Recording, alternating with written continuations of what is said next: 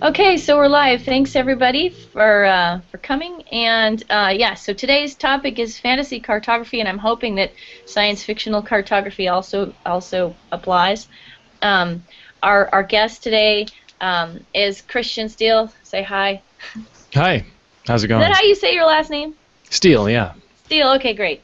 So so I know Christian just won a contest with a map that he made, so that's pretty awesome. And why don't you tell us a little bit about how you got into map making? Sure. I've always been interested in maps. I remember having National Geographics when I was a kid and poring over the maps that came with each issue and spreading them out and just getting lost in them. You can just kind of dive in and follow rivers around and look at the interesting mountains and find all the cool places and then try to imagine what they're like or look at the photos in the issue and see what it was actually like in that location. So it was it's always been a thing. And then getting into fantasy literature when I was a kid, my mom read The Lord of the Rings and The Hobbit to me out loud, and I've passed that on, reading it out loud to friends and family. Mm-hmm. And you know a lot of the fantasy novels came with maps for good reason, and Mm-hmm. um, so it was always a fascination of mine. And I became a dungeon master when I was 13 or so, back in the 80s. And so you make a lot of maps when you're creating adventures, and there's always been maps in like Dungeon Magazine, especially where adventures were published, and then amazing maps in some of the modules that TSR, before it was Wizards of the Coast, TSR would put out, like especially I remember the Castle Ravenloft maps, which were done by, I think, Dave Sutherland, who's I think not alive anymore, but he did this amazing. It's the first time there was really like an isometric map of a dungeon provided in a module, which made it seem so much more realistic. It was, instead of a top-down plain kind of view that you would get from the old school modules from the 70s. This is a side-on sort of 45-degree angle view of the castle, and it made Ravenloft seem much more evocative and Hmm. gothic and creepy and interesting. And so I've done other things over the years, but I'm getting into more of a creative space right now, and starting to try to put out my own maps.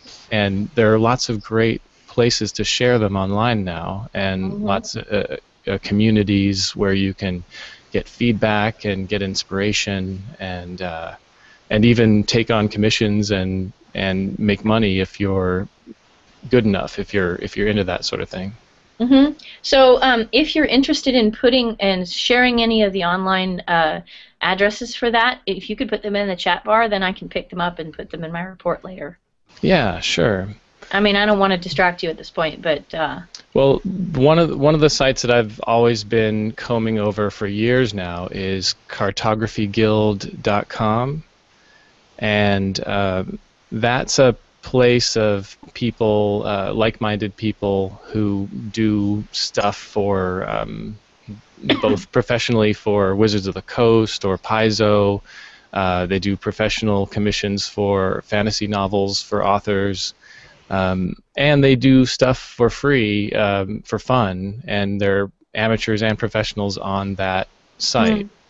mm, That's it's its own independent site. And then there's deviantart.com, which is right. this massive community now of artists from all over the world who are sharing what they do in dozens and dozens of categories. But Mm-hmm. there are groups on DeviantArt, and one of the groups is the Cartography Guild group, and it's a Okay. lot of the same people, but they're posting on DeviantArt as well, because it lets you do all kinds of extra things like favoriting, and there's internal communications like and notices and contests and all sorts of things on DeviantArt. So I'm on there. I've recently put up a couple of maps on DeviantArt, and I've been sort of lurking on Cartography Guild for a long time, just watching people put up their cool stuff. Cool. And then I have my own site, my own website, where I'm sort of promoting. I have a blog and working on a novel, and that's just christianstiehl.com. The novel name is The Calligraphy of Demons, and I also have calligraphyofdemons.com, which takes you to the novel page, where you can get free chapters and even audiobook chapters, where I've podcasted some MP3s. Okay, so why don't you tell us a little bit? Let's see. Process of making a map for you. Is there a place you usually start, or can you start anywhere? Yeah, so that's a great question. So a lot depends on what your purpose for the map is, but a really basic idea for somebody who's like a fantasy author or a science fiction author would be you want to lay down the contours of your world, your continents, your islands, where your major cities are. Authors from Tolkien to Ursula Le Guin to Patrick Rothfuss, they've all done this. Even George R. R. Martin. Somebody was saying, I was reading on a forum like a month or two ago, how suspiciously, if you look at the maps of Westeros, Westeros is, if you take the continent top to bottom and you sort of draw a line across the middle, you can kind of see how the entire top part fits on an 8.5 by 11 size, and the entire bottom part fits on an 8.5 by 11 size. And so it looks a lot like one assumes that George R. R. Martin, when he was sketching out Westeros, just had a nice sheet of paper and just kind of drew out his coastline and threw down the wall and put down King's Landing and all that stuff. It's pretty obviously everything is contained within that space. If you're making a map and you want to be as naturalistic as possible, you don't want to be quite that obvious that you've filled in, out to the corners of each 8.5 by 11 sheet. But most authors do this sort of thing, and you want to, and there are lots of good reasons for that. You want to have a vision for where your action is taking place. You want to keep things straight in your head about when people are journeying from one city to another. You want to figure, okay, is it going to take them 3 days to get there or 3 weeks to get there? And, are they going to be slogging through a swamp on the way, or are they going to have to deal with snow? Or, you have all these considerations, and so, like, I remember. How many rivers do they have to cross? Yeah, yeah, and then how do you cross the rivers? Some rivers are fordable in lots of places, and other rivers are pretty tough to get across. They're pretty major barriers, like the Rhine or something.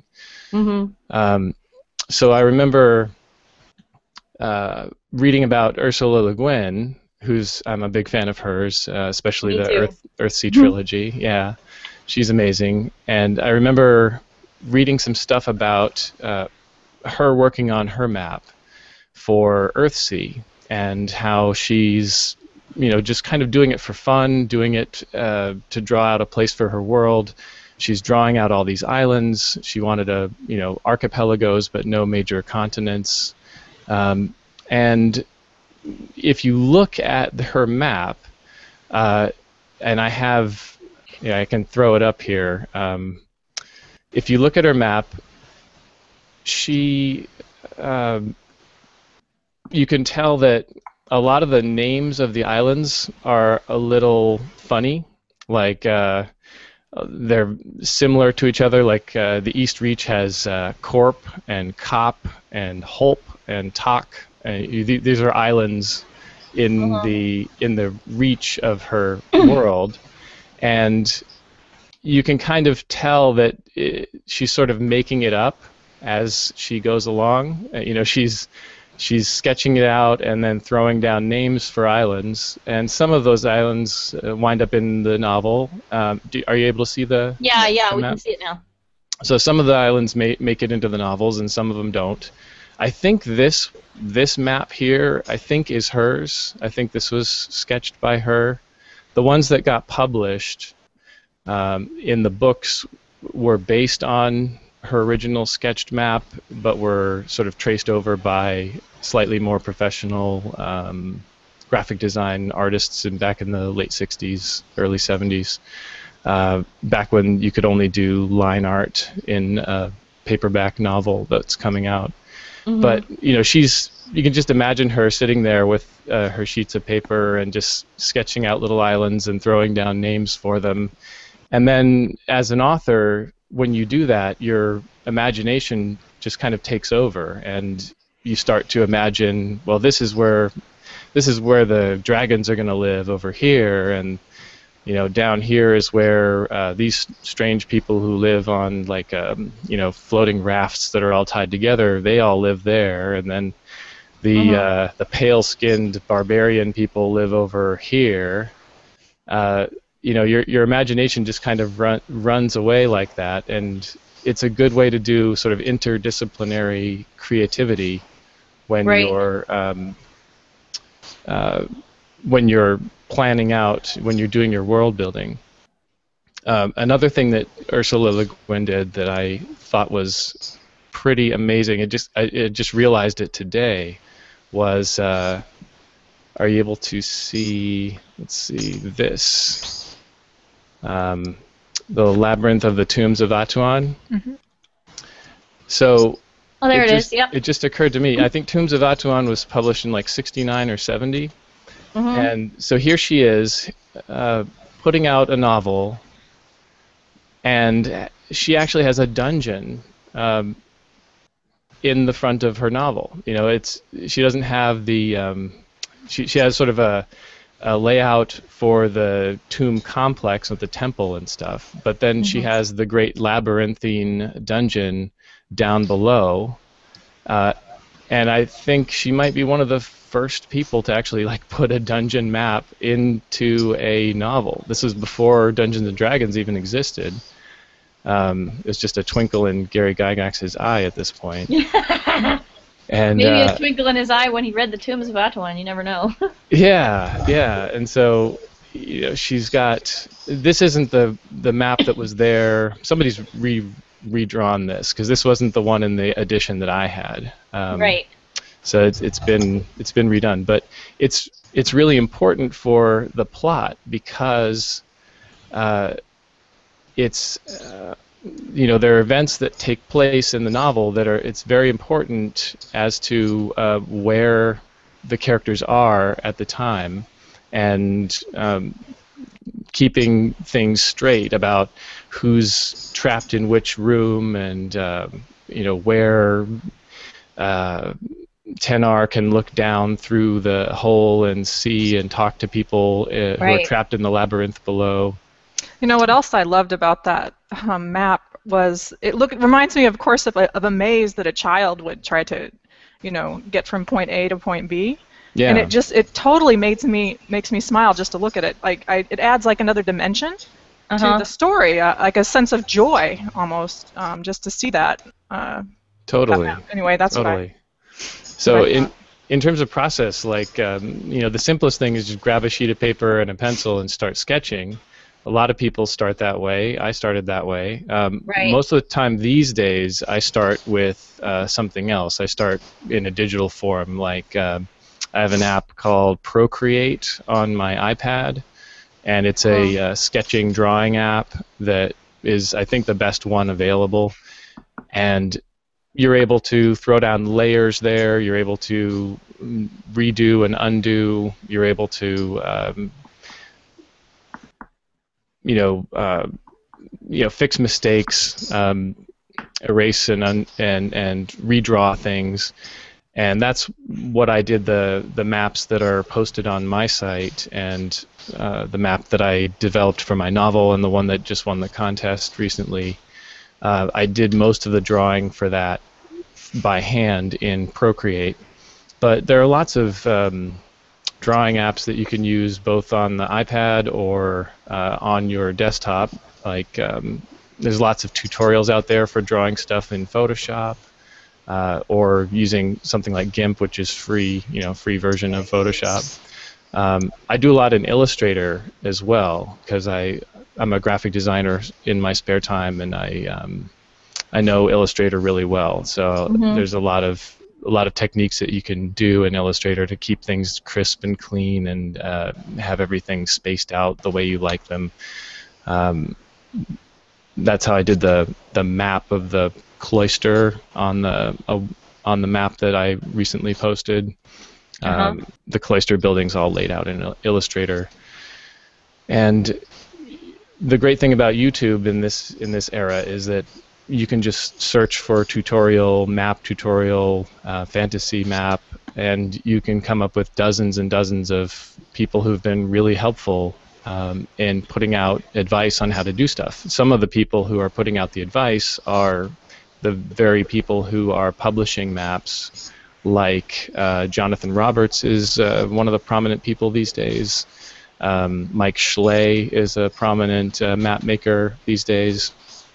And so they do stuff like there's a pack of maps that you can get if you're a fan of George R.R. Martin's Game of Thrones that is like all of Westeros, all of Essos, plus maps of the various cities like Bravos.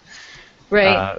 There's a huge map pack that's like $40, bunch of like 10 poster maps inside. It's absolutely gorgeous, and the very people who do those maps are putting out these tutorials on YouTube for free, or tutorials on their own sites for free, showing you, giving you advice, giving back to the community about how they do their thing, and you can do any level of professionalism that you want to if you have the time. If you're just doing something for your campaign, if you're a game master, dungeon master, you want something that's good enough for your adventurers on Saturday nights or something, or if you're a fantasy novelist and you just want to throw something down and later on hopefully your novel gets published, then you'll pay a professional cartographer to take what you've done and polish it up and make it look nicer. Right. Just dive in and start drawing. Okay, so I wanted to show you. Can I show you something that I did? I've now figured out your screen share thing. This is something I actually blogged about at one point, and it's like super ultra basic. I did a map in Excel. Oh, cool.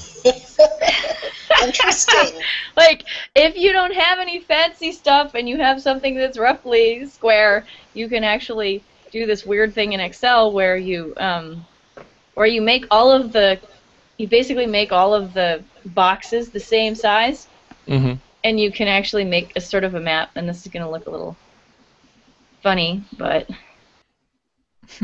hey, there you go. Hey. So it almost looks like Clue to me. Well, it's basically the suite that my noble people live in, and the reason that I had to map it was because, as you can probably tell, it's really complicated. But the trick is, this is a place where these noble families live in these big suites, and you can see do you see the red wall? Yeah. So the red wall is the wall that divides the noble people's area from the surrounding area, which is the servants' area. Ah. And so I had to know, basically I was writing the story and everything was kind of fine, except I needed to know how people access the different rooms from the servant spaces.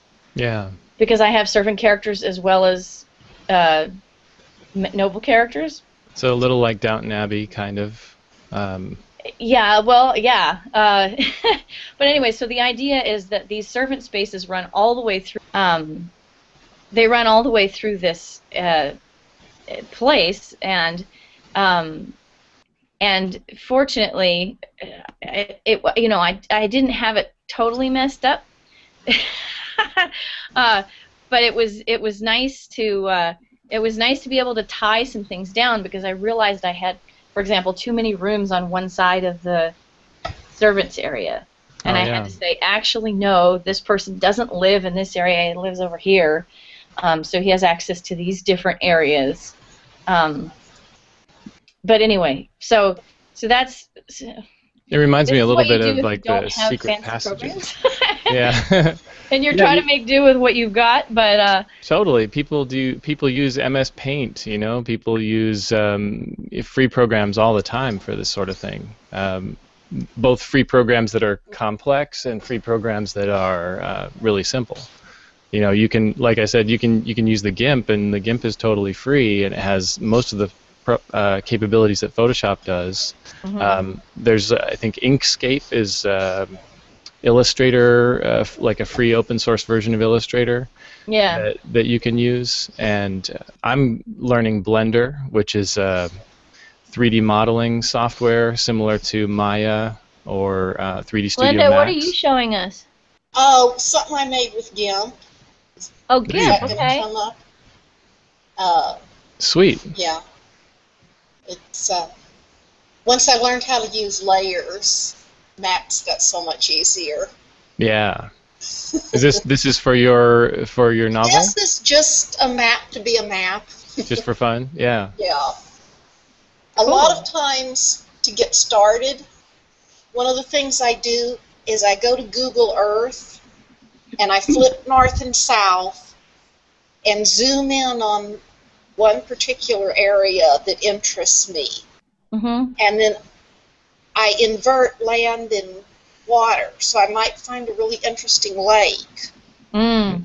And then that becomes a continent. And I'll take a screenshot of that and trace over it in GIMP. That's a great method, yeah. Yeah.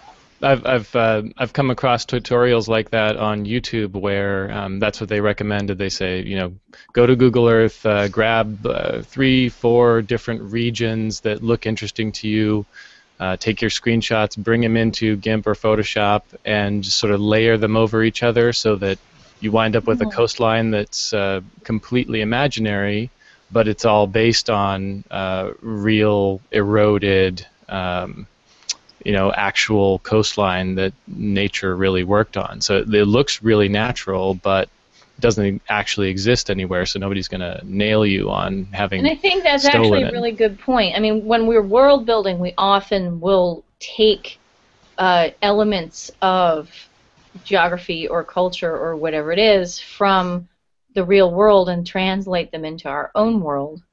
And the mashup. It makes sense to do it. It makes sense to do it with maps as well. Yeah.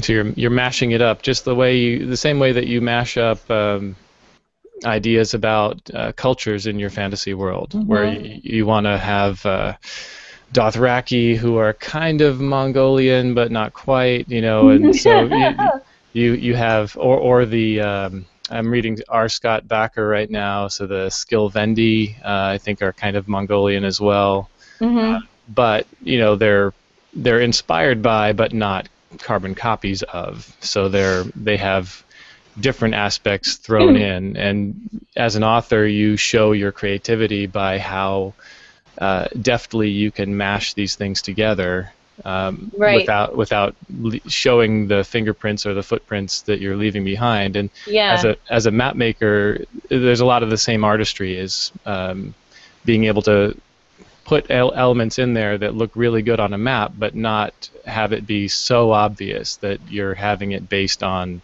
the island of Borneo or something like that. Well, it was interesting. Janice Hardy, when she was doing the Healing Wars series, basically her world building took essentially Venice and put it in Lake Victoria in Africa. Ooh. So that the climate was African, but the rough geography of the city was like that of Venice. It turned out to be kind of an interesting combination. And you get cool. things like ferry boat accidents and that sort of thing. to. Yeah, Lake Victoria is huge. Yeah, well, exactly. It's a huge place. So, Speaking of Venice, what's his name? Scott Lynch, Lies of Locke Lamora, and Red Seas Under Red Skies, and Republic of Thieves. But Lies of Locke Lamora especially is based in a city called Camor, and Camor is very obviously Venice-like because it has all these canals and all these bridges over the canals, and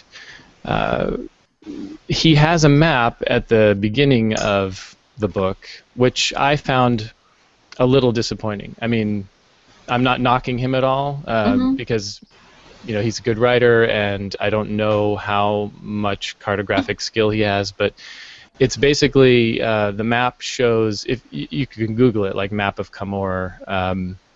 The map shows just a bunch of shapes that represent the islands that make up the city, and it shows like, okay, here's this canal, here's the river going through the city, but there's no more detail than that. There's just some words like, this is the place where the cemetery is, and this is the place where the palace is, and you get nice descriptions, in the novel for what the cemetery area looks like and what the palace looks like. So that's good, and it's nice to have sort of a layout to show you where things are relative to each other. But for me, I'm always hoping for something that looks really pretty. Something that looks really like you could just dive in, jump into the place. Like there are maps for Ankh-Morpork, Terry Pratchett's great city. That looks a lot like medieval London. Over the years, he's done so many books in Ankh-Morpork that he's had some really professional artists create these maps that look like you could just step foot in them. There's even an iPad app that's a little overpriced, I think, but that is like a living map of Ankh-Morpork, where you can zoom in and zoom in and zoom in, and you can see little people walking the streets and hear them mumbling to each other in like Cockney slang. And how funny. Yeah, it's that sort of thing. I'm always hoping for that level of professional, beautiful stuff, and not every author can really afford to do that, and not every publisher sees the value in that, and I realize that may be idiosyncratic to me, but I want to have a map that looks really nice on my novel when it comes out, and I have the ability to actually to draw that, so that's one of the things I'm working on. So, Karen, do you have any questions or anything that you'd like to bring in? I was thinking, when maps are especially important to include in a novel, and I was thinking of the works of China Miéville, and how he's all of his books involve usually placed as like its own character, like City in the City is one, and Perdido Street Station, and these are all, and but I can't recall that I saw maps in his work, and I was just curious if Christian, I don't know if you're familiar. Did you find a lack as you were reading that there wasn't a map? Looking back on it, I think I would have really enjoyed that. I didn't really think about it at the time. I think I don't expect so much when I pick up like an adult fantasy book. I remember as a child reading books that always had maps, like Anne McCaffrey's World, Dragon Riders, Piers Anthony, when I was into his fantasy book, he just used a map of Florida, and I always studied those so much. Lake Okeechobee. Yeah, and I found them all. I remember being really, finding that all wonderful. I don't know if I have any questions so much as those are my comments. And that actually sparks something that I wanted to mention, which is I've read a couple of sort of rants recently online about maps in fantasy novels. Maps as in the map is a cliche, Like, there are people who say, oh, if I pick up a fantasy novel, if I see that there's a map, the first thing, I put it down, because that's just more Tolkien, C.S. Lewis, Narnia junk that obviously that's just genre stuff that's showing no creativity, and therefore therefore it's not worth my time. If the author can't describe the world well enough for me to imagine it, then it's not worth me reading. And I found that a really paper-thin argument that that I had answers to. I think that in speculative fiction, especially in secondary world fantasy and science fiction, a map is not absolutely essential, but can be very, very important, because there's so much that we take for granted about the real world, and our background knowledge of the way the real world is laid out, and the way cities relate to each other, the way Europe has a climate like this, Africa has a climate like that. There are all these things that we completely take for granted that an author doesn't need to explain, that they can just use because they know that they're writing a book for fellow Earthlings who are going to know these things. And as a fantasy author, secondary world fantasy author, you really need to bootstrap your story by throwing some of that background in. You need to show where things are laid out, or else you're going to... There are consequences for not doing that, like the consequence being a lack of engagement from your reader. The reader might get frustrated, and they're juggling like 5 different cities in their head and not really understanding where the cities are, and then you say, well, it took them a week to sail from place to place, and you're like, well, wait, sail? Why did they have to sail? I thought they walked last time. And if you don't have a map, then that sort of little thing can get in the way. It can get between your reader and the enjoyment of your story. So, well, and I think also there's another factor involved here, which is that I think you have a world-building aspect when you're making a map, the same way that you have it when you're making a story.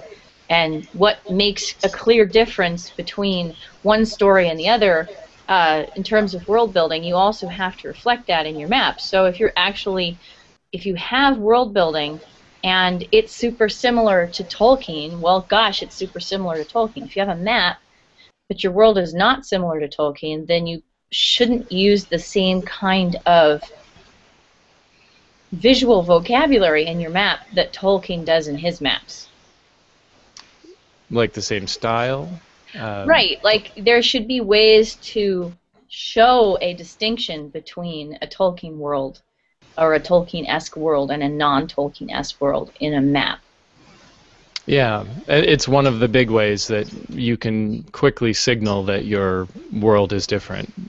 We get so much information from these visual cues that are kind of smuggled in, that we don't think about explicitly a lot of the time. As a graphic designer, you're supposed to think about these things explicitly, but a lot of people are just absorbing the information without actually thinking about it, and that's one of the things that you can get across with a map and with a distinct visual style, like the style of your cover art, the style of certain weapons or costumes or armor in your world. You might describe them a certain way, and then you might get somebody like Picasso or Wayland to actually illustrate that on your cover, and then for the next 20 or 30 years, that's your distinct visual style for your world. Kind of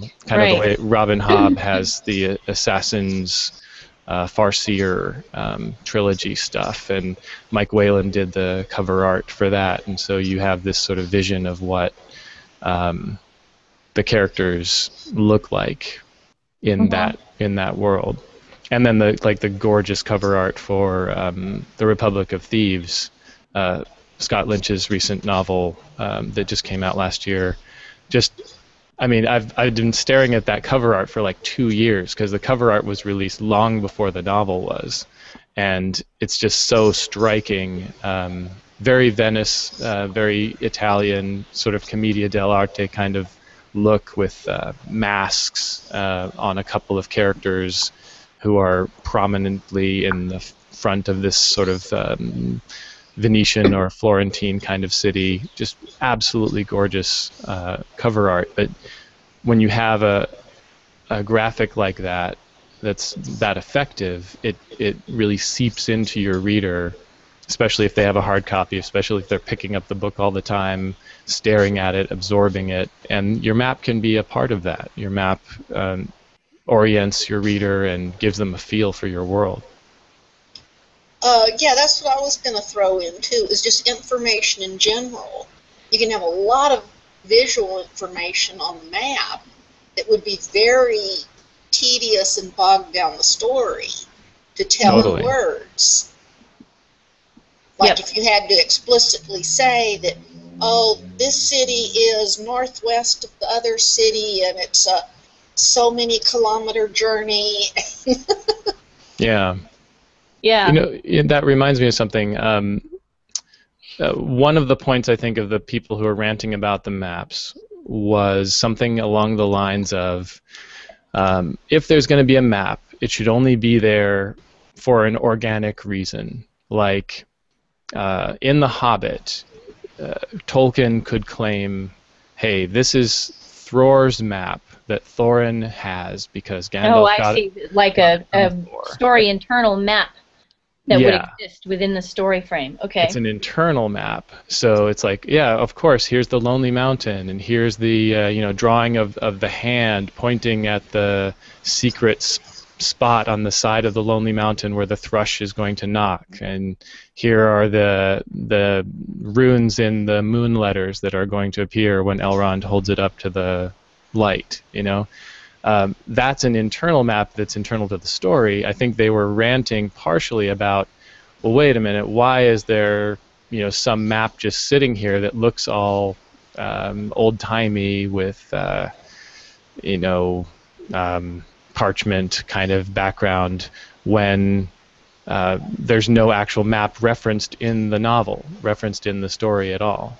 And well, I don't know about whether it needs to be referenced in the story, but I could certainly see an argument where you want to make sure that the visual vocabulary of your map matches the vocabulary you're using to describe in the book. Yeah. If there's no such thing as parchment in your world, you'd hate to have a parchment-looking map. Yeah. Yeah. And so I could kind of see a little bit of an argument there, but in terms of that, it reminds me of the way that if your map looks different from the world you're creating, like if you have a medieval fantasy world and your map doesn't look very medieval, that would be throwing you out of the atmosphere the same way that somebody using an anachronistic word in dialogue in your novel throws people out of the atmosphere that you're creating. So it probably should all be of a piece. It should all kind of the themes should mesh together and feel like they belong together. Right. That's why my maps look kind of parchmenty. So well, okay, so I'm going to ask a map question, and I don't know whether you'll be interested in answering it, but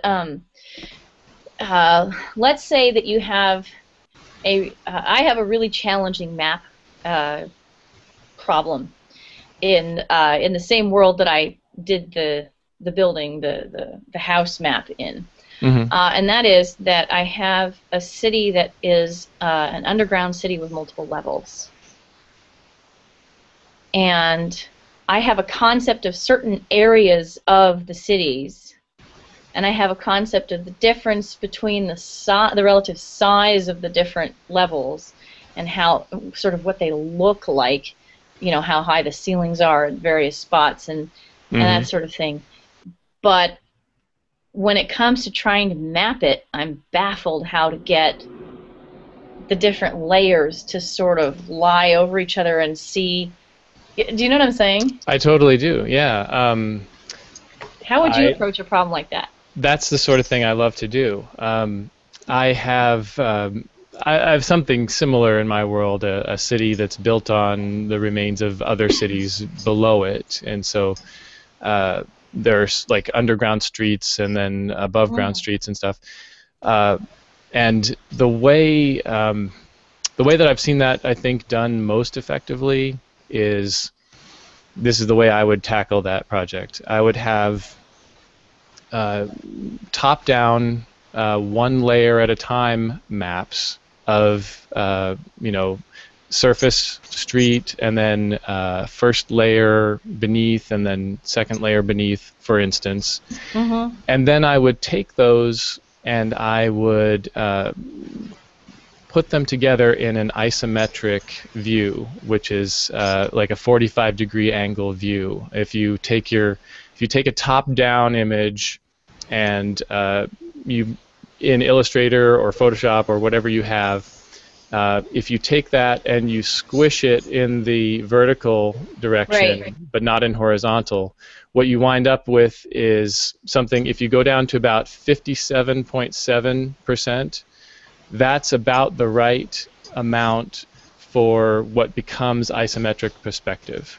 So that's what you're talking about when, for example, the last map you showed, where you felt like you were looking at the mountain sideways a little bit. Yeah. Even though you could see the total contour of the continent. Yeah, and isometric. What isometric does for you is, a normal, like if you were, say, looking at the city of Paris from a balloon at 3,000 feet or something, you're looking at it from a perspective at that point. So the stuff that's closer to you, the buildings that are closer to you, the angles kind of spread out towards you. The buildings that are further away, the angles will recede away from you towards vanishing points. With isometric, what that literally means is that the measurements are the same. So you don't have actual perspective, you have like an illusionary kind of, I'm looking at things from 45 degrees down, floating above it, as if I'm sort of godlike and I can see everything without having anything go to a vanishing point. It's a useful perspective for mapping. Because it doesn't look totally realistic. It helps you have a sense of place where things are. And so if you imagine like having a square in your world, and you rotate it, say 45 degrees to a diamond shape, and then you squish the horizontal down to 57.7 degrees, then you get this diamond shape that can then be rotated in either direction and assembled together into a hexagon. That's an isometric perspective. If you multiply those hexagons across the field, you draw lines along the lines of the hexagons, along the lines of the little diamonds. You'll wind up with what people see as an isometric perspective of a city or a building or something. So the way I would tackle your thing would be to take those top-down maps, assuming we have them, orient them, probably at a 45-degree angle, squish them down to 57.7 degrees, and then stack them in an image. So you have like layer 1, layer 2, layer 3, and then draw connections showing like, okay, here's a shaft of a well that goes from the surface down to level 2, and people could climb the rope down the well, and down on level 2 there'd be like a little pool of water that the well would be drawing from. And you'd have like dash dash dash showing how the invisible well shaft connects from one level to the other level down below.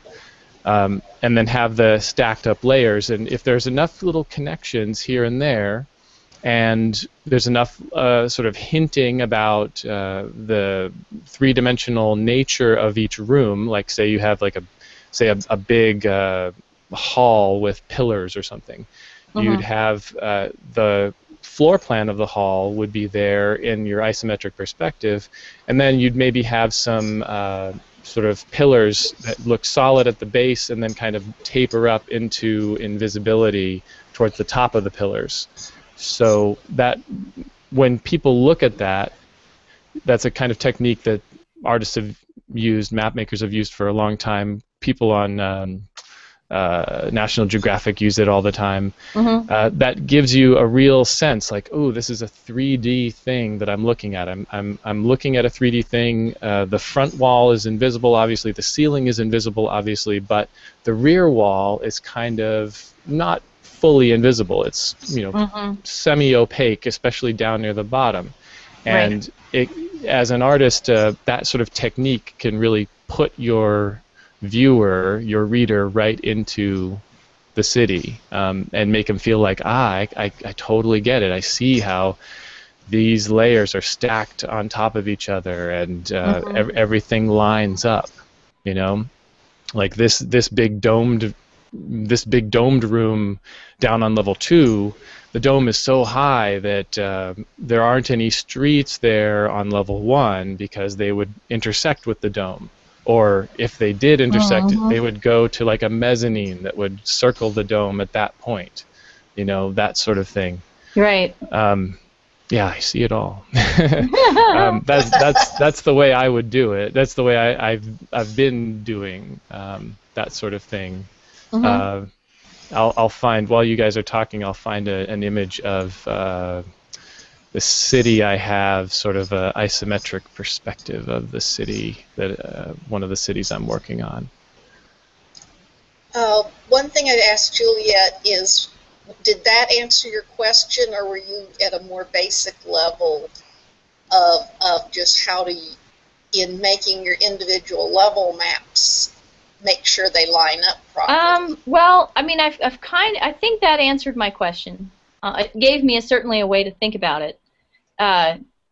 This particular city relies on a great deal of deep rock, because all of the ceilings are very, very high. Not on every level, but pretty much is a very, very deep city, basically. And there isn't a lot of interlevel interference, though you've gotten me thinking about whether there might be places where there was interlevel interference. But it's a high-tech environment, so a lot of the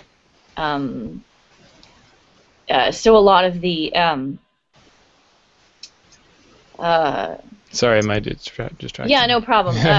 It's a high-tech environment, so they have reinforced the rock in very specific ways so that you can have a ceiling, and underneath it you can have buildings. There you go. Yeah. You know, it's a little bit like City of Ember, I guess, except that the ceilings would be yeah, you know, it depends on the level, but so it would be a little bit like City of Ember, only multiple levels and higher technology. That's cool. All right, so can you guys see this? Yeah. So this is sort of the beginnings of a map, but what you have here is the city of Tun in my world. You've got it's on a peninsula between these two rivers that are coming together here. This is the isometric perspective, looking down on the city, and the idea of the city is that it's the people of Tun know how to use runes that strengthen their architecture, and there's a sort of a cyclical apocalyptic thing that happens in the world where the city gets sort of burnt and razed every couple thousand years, and when people return to the city, they find the ruins of the level below are so robust. They're so they've been strengthened by the magic that still exists to the point where it's more practical just to build a new city on top of the ruins rather than tearing the ruins down and rebuilding. And so this has happened like 7 times. So what you're seeing is 7 cities built on top of each other, stacking up. And the people keep coming back to this region because it's such a natural defensive point, such a good place to have a city. So they keep returning and they keep rebuilding the city. So you have this this look of the city like this, where if I can zoom in here, and you guys let me know, is it zooming? Yeah, Yes. it's zooming. Okay, good. So I did this in Illustrator, even though it looks fairly 3D, and you can see how big it is. Like this is the scale here. 1,300 feet or so is this orange bar, and then you can see here's a nice big tall wall city walling off the sort of dockside area, and another wall walling off that area. And then you can see how over the years they've built this sort of winding road that takes you up to the top level of the city. And then with this technique I use, I can also do it so that it goes to this. I can do whatever alternate view I want. So you can see this view now, same city, but seen from the different angle. So you can see how there's like a little dockside area over here, and then so this is all just in Illustrator, done with blending tools and stuff. But this is sort of the seed for what will eventually become a nice, pretty map once I sort of paint over it and draw over it. But I have maps, to your idea, Julia. I have maps of like what the tunnels are like, what the streets are like underneath in several of these layers. Oh, okay. Like I have maps of the surface streets, and then this level underneath is called palimpsestus, and it's got a bunch of tunnel streets where people do a lot of the dirty work, sort of black market sort of dealings down there, because there are hundreds of hatches and staircases and things that lead down into that level. And then the third level, I also use this in my D&D campaign. The third level is called Demon Tombs right now, and that's where there's all these stuff from this ancient civilization with lots of nasty Cthulhu-like monsters, and my players have been down there getting attacked by tentacles and things. So the kind of project you're talking about, it's right up my alley, because that's the sort of thing I'm doing already with this, and I could see putting that together. I made the city a little big. It's pretty gigantic in terms of like what a medieval city would be, but it would be more manageable if I didn't go overboard all the time and make things bigger than they should be. Well, go overboard. Why not? Well, we're about out of time. Any last-minute questions?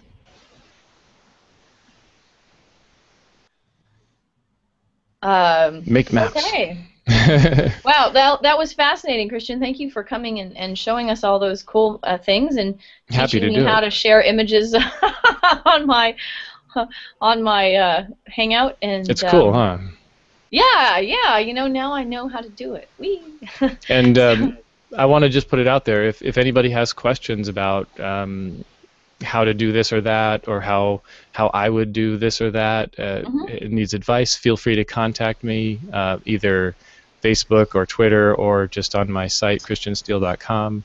Okay. And if anybody's interested in commissioning me to do work for them, I'm open to doing that sort of thing. So feel free. Possibly. I'll think about it, because definitely intrigued by what you were saying. So. Yeah, I'm really going to have to think about what you were describing, how to do the isometric view. I'm going to put a tutorial out there on that, because it took me some experimenting to figure out how to make it work, and now I have a really easy process to make it work. So I can show you how to create an image like the one I was just showing you of the three-dimensional city. All right. Super. Well, thank you so much. I'm going to stop the broadcast at this point, and we can continue conversing afterwards. But thanks to viewers who may or may not stop in, and we'll see you next week.